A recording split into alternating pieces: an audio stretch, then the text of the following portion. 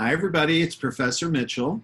So we're going to start Chapter 2 today, and we're actually going to start in Section 2.2, which is displaying quantitative data. So remember the types of data that we talked about in Chapter 1. There's qualitative data, right?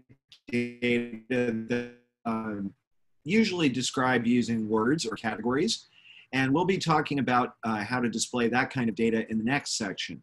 In this section, we're going to talk about displaying quantitative data. So the first option you have for displaying quantitative data is a frequency distribution. A frequency distribution shows the number of data observations that fall into specific intervals. And the advantages of this type of display is it graphically summarizes information not readily observable by merely looking at data in a table. So some of the vocabulary that we'll be using in this for this type of display, we'll be talking about classes. A class is a category which will take up a row in a frequency distribution. So here's a pretty simple example. Let's say that we were looking at, say, an Apple store and looking at the number of iPads sold per day. So here you have all the raw data, all right? And if you were trying to get some sense of how many iPads are sold in a typical day, it wouldn't be very easy to do from this. So all you do is, since the number is always between 0 and 5, we can just make each of those numbers be its own category and then count how many times each of those numbers appears in the data. So for example, the zeros are circled, so there are 5 of those. Next, you could go ahead and count the ones. It turns out there are 8 of them, et cetera, et cetera. After you form this frequency distribution, you should add up your frequencies and make sure that they match the number of data values that you know you have in your original set of data. So that number is 50. That checks out. All right, so now let's talk about discrete versus continuous data. Discrete data are values based on observations that can be counted and are typically represented by whole numbers. So the way that I like to distinguish between discrete and continuous data, discrete data usually answers the question, how many, all right? So it represents something that has been counted and it takes on whole numbers such as 0, 1, 2, 3. On the other hand, continuous data are values that can take on any real numbers, including numbers that contain decimal points. And continuous data tends to answer the question, how much, instead of how many. Continuous data are usually based on measurements rather than on counting. So some examples of continuous data would be things like weight, time, and distance. Anything that can be measured as a decimal or a fraction. All right, here are some examples. Discrete data, number of children per family, number of cars listed per insurance policy, or vacation days per month. So those are all things that are counted. Examples of continuous data might be the time required to read chapter 2. Okay, that number could be a decimal. The thickness of paint applied to a car body, or the voltage of batteries produced in August. Okay. These are how many questions. These are how much questions. All right, relative frequency distributions display the proportion of observations of each class relative to the total number of observations. So instead of showing the count, it shows the proportion. So this proportion is always going to be a number, a decimal number between 0 and 1, or it could be a fraction. So it shows the fraction of observations in each class which could be written as a fraction or a decimal. That relative number is found by dividing each frequency by the total number of observations. And we have an example coming right up. The fractions or decimals in a relative frequency distribution add up to 1.00. So here we've taken our frequency distribution for the number of iPads sold per day, and we've added a relative frequency column. So remember, there were a total of 50 days. On 5 of those days, 0 iPads were sold. 5 divided by 50 comes out to 0.10. On 8 of those days, 1 iPad was sold. 8 divided by 50 is 0.16, and so on and so on. Notice that these numbers add up to 1. And so now you can say something like 2 iPads were sold on 28% of the days.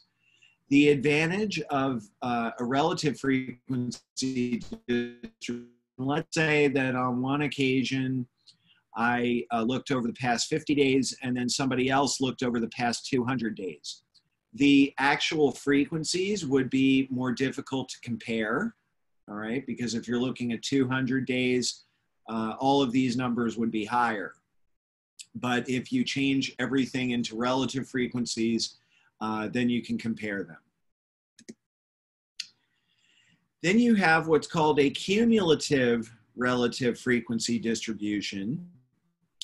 And the way that works is it totals the proportion of observations that are less than or equal to the class at which you're looking.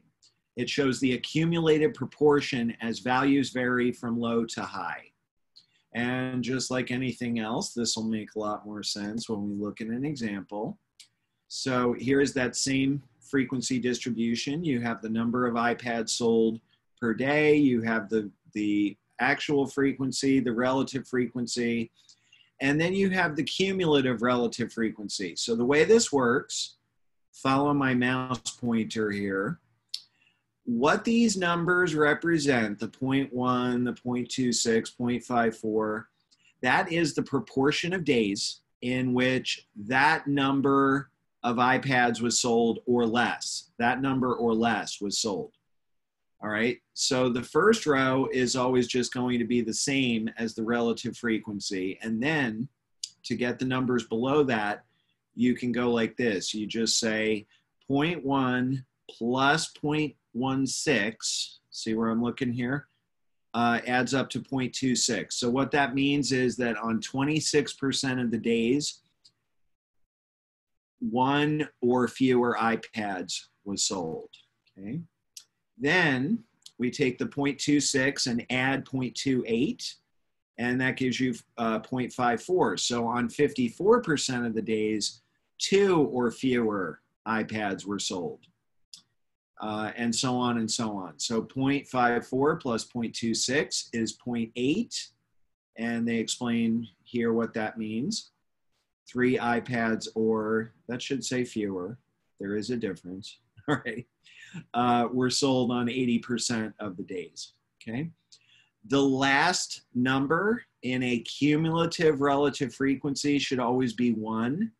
And what that means is that on 100% of the days, 5 or fewer iPads were sold. We know that that number is never bigger than 5. All right, then you can use a histogram to graph a frequency distribution. A histogram is a graph showing the number of observations in each class of a frequency distribution. The difference between a histogram and a frequency distribution is a histogram is a picture, all right? A frequency distribution is just a table. They mention here about Excel. Now, there will be, I love Excel, all right? So there will be times, mostly later in the semester, where I will show you how to do things on Excel. Unfortunately, making histograms on Excel is surprisingly complicated, all right? So I'm gonna skip over that right now. I actually wrestled with that a little bit. I think it was last year.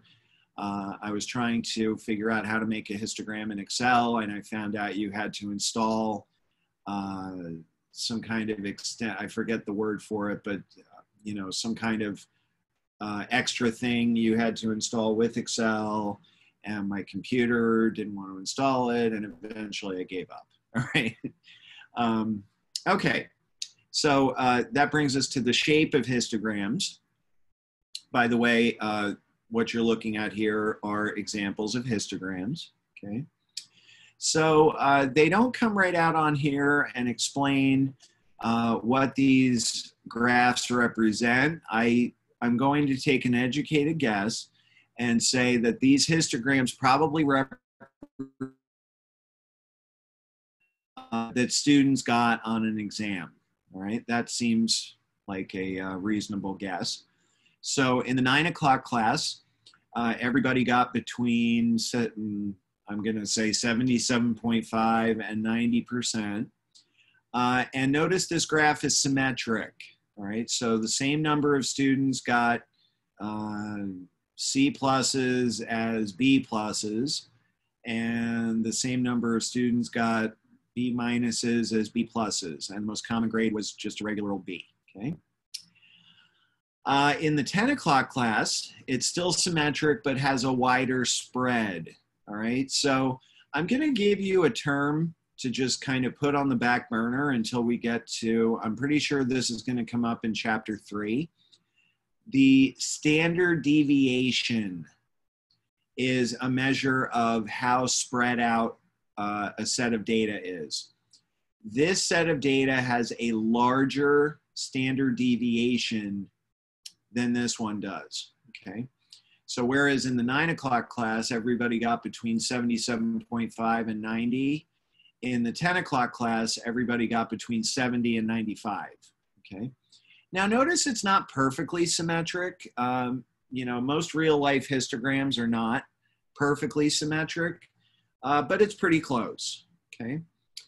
So this one here, though, it looks like the 11 o'clock class might have struggled a little bit. We had a lot more students getting C minuses than B's even.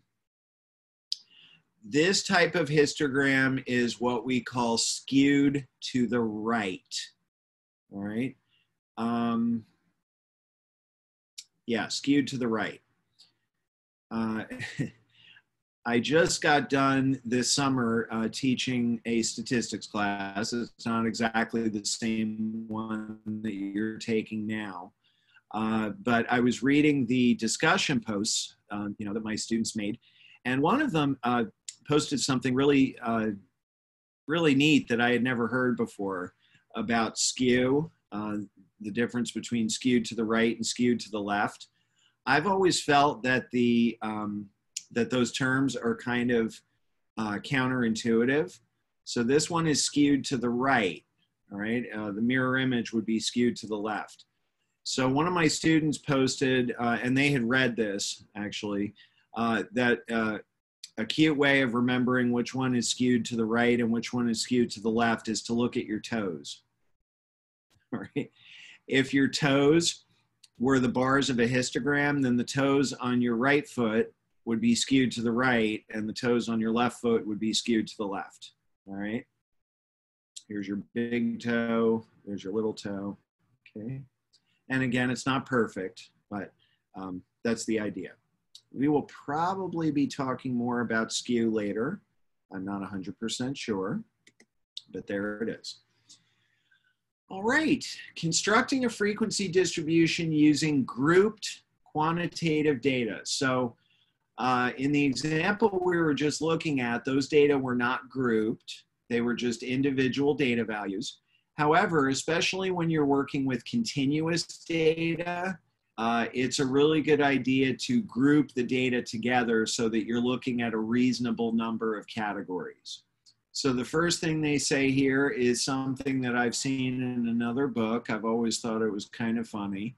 Ideally, the number of classes in a frequency distribution should be between 4 and 20. Right? So that's a pretty big spread. We'll say a little more about that in a minute. Some data sets, again, particularly those with continuous data, require several values to be grouped together in a single class.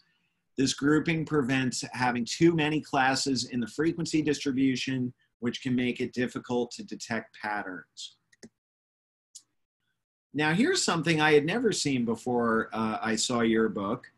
One method to determine the number of classes in a frequency distribution is to use this rule: 2 to the k should be greater than or equal to n. All right, where n is the number of data points. So for example, if n was 50, like in the example we were just looking at, 2 to the 5th power is 32, which is not greater than or equal to 50. However, 64 is greater than or equal to 50. So what it's saying is that if you have 50 data points, you should have at least 6 classes. All right, once is known, then the width of each class can be found. The width is the range of numbers to put into each class. So your first step in figuring out what that width is or should be, all right, you actually get to pick the width. But the first step is to calculate the estimated class width, where you do the maximum data value minus the minimum data value and divide that number by k, which is the number of classes, all right? Now, most of the time, that number will not be a whole number. So what you do then is round that estimate to a useful whole number that makes the frequency distribution more readable. So if you're doing this in your real life, there is not just one way to do that, all right? You might pick a class width of 7 and somebody else might pick a class width of 9, all right? So yeah, there it is. There is no one correct answer for the class width. The goal is to create a histogram to clearly and usefully show the pattern in the data. Often there is more than one acceptable way to accomplish this. So in a class, just so your professor doesn't get driven crazy, sometimes I will specify what class width I want you to use, and also where should the first class begin. And if I tell you those two things, then everybody should come up with the same histogram, and it's very easy for me to grade. All right. Then you have class boundaries, minimum values for each class. And you should choose class boundaries that are easy to read. So in this example, they're saying they should be whole numbers, if at all possible. If you can't do whole numbers, then use decimals that end in 0.5. All right, that's the second best thing. But definitely don't do something like this, 3.21 to less than 6.21. That's kind of confusing. All right, so here's an example. Frequency distribution for Dell's customer support hold times.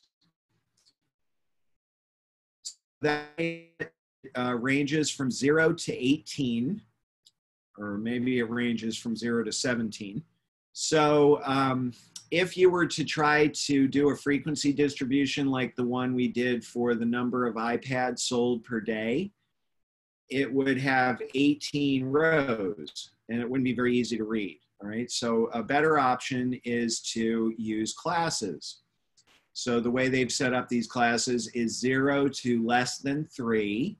Remember, these numbers some of them might be decimals. So that's why they're saying 0 to less than 3. There might be a 2.5 in there. And then 3 to less than 6, 6 to less than 9, et cetera, et cetera. So if these are the frequencies, all right, we're not seeing the original data, then you do your relative frequencies the same way, all right? Again, there are 50 of these. 5 divided by 50 is 0.1, 18 divided by 50 is 0.36, et cetera, et cetera. And you can also do your cumulative relative frequency. Remember how that works? 0.1 plus 0.36 equals 0.46. 0.46 plus 0.18 is 0.64. 0.64 plus 0.22 is 0.86, et cetera, et cetera. All right, some rules for classes for group data. Number one, all classes in the frequency distribution must be of equal width. Notice in this last example, 0 to 3, 3 to 6, 6 to 9, 9 to 12. So the width of all these classes is 3. Number two, the classes must be mutually exclusive. They cannot overlap. So again, I'm going to go back here. Notice it says 0 to less than 3, and then 3 to less than 6. So if I had a hold time that was exactly 3 minutes, I know that that goes in the second class and not in the first one. Include all of your data values. Make sure all data values are accounted for in the total row of the frequency, distribution. Avoid empty classes if possible. Now, I don't feel as strongly about this, maybe as your book does. Empty classes can actually be kind of informative. If you're using a reasonable number of classes, it could be that some of your classes are empty, all right? They're saying it's undesirable for a histogram to display a class so narrow that there are no observations in it. Well, I agree with that, but sometimes the class is not all that narrow, and it still just doesn't have any, data values in there. So let's say that I was making scores of my statistics exams, and I could see something like this happening. Let's say that my classes have width 5. So I went 75 to less than 80, 80 to less than 85, 85 to less than 90. It could happen that there's nobody in the 90 to less than 95 row, but there are some people in the 95 to less than 100 row. Or let's say class, all right? I would call it a row if I was doing a frequency distribution, okay? Or if I'm doing a histogram, I would call it a class, okay? All right, so yeah, I would agree, don't make your classes so small, that you have a bunch of empty classes, but, if you're using a reasonable number of classes, then you might have some that are empty, okay? It's not a big deal. Avoid open-ended classes if possible. So an open-ended class would be something like 75 or less on the exam, all right? Hopefully it happens that nobody gets less than a 70, all right? But I should still call that class 70 to less than 75. Okay? Constructing a histogram with grouped quantitative data. So they're talking about Excel here. Some of this is, I think I'm going to skip over this and just get into, here we go. All right. So without talking too much about Excel, let me point out that the bars of a histogram should not have any spaces between them. Because going back to what we were talking about with empty classes, it's hard to tell. Is this a gap or is it an empty class? The class from here to here that has no data values in it, right? So histogram bars are always stacked right next to each other, just like you see here. Okay. All right, the consequences of too few or too many classes. If you have too few classes, which means the classes are very wide, here's the kind of histogram you get. It's not very interesting. It can obscure important patterns. It gives a blocky distribution graph. These just look like blocks. It summarizes the data way too much, and it tells us very little about the true distribution shape. On the other hand, If you have too many classes, which means the classes are very narrow, then you could end up with a histogram that looks like this, very jagged. Some classes may be empty for no good reason, right? And it doesn't summarize the data enough. So you want to do something between this and this. All right, discrete or continuous data. Yes, now sometimes there is kind of a gray area between discrete and continuous. Some data are technically discrete, but are displayed in a continuous format. So here are some examples. Age, usually give your age as a whole number, right? Income is usually given as a whole number of dollars. Other discrete data sets containing a wide range of values are treated as if they are continuous. All right, so we'll end this section by talking about the OGIV. The OGIV is a line graph that plots the cumulative relative frequency distribution.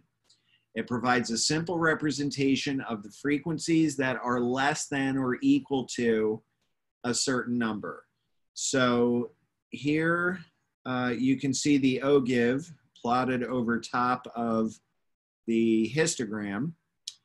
And let's see, okay. So notice that this dot lines up with this one over here. So let's see if I can, yeah. Again, it really just, it's a way of graphing your cumulative frequency. Okay? Cumulative frequency is not ever made into a histogram. And this slide just explains how to do an OGIV on Excel, and I'm going to skip over that because we're not doing histograms on Excel. So that's actually going to take care of section 2.2, and we'll see you next time.